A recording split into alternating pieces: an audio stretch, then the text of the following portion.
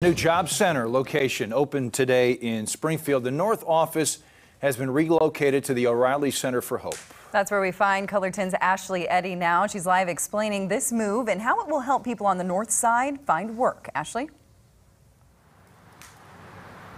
Stephen Bailey, by relocating the office here to the O'Reilly Center for Hope, it's looking to provide a one-stop shop for those in need to receive some resources.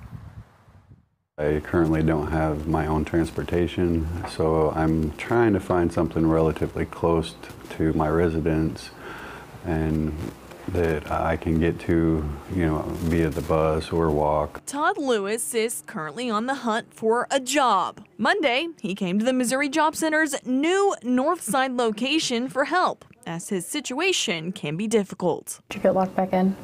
Mm-hmm. Okay. For many people on this side of town, it's much more convenient. It doesn't cost us as much to get here.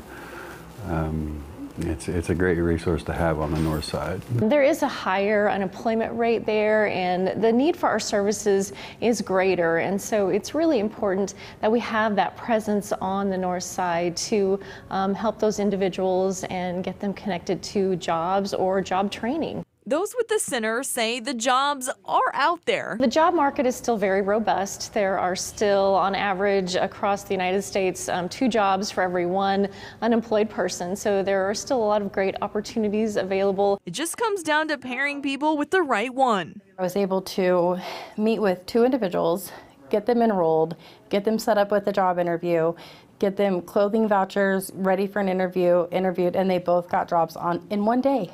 The Job Center has had a Northside presence in various locations for years, but now being at the O'Reilly Center for Hope, it helps in more ways than one. Being able to do 4 or 5 things in one building, imagine the stress it takes off, especially if you're riding the bus.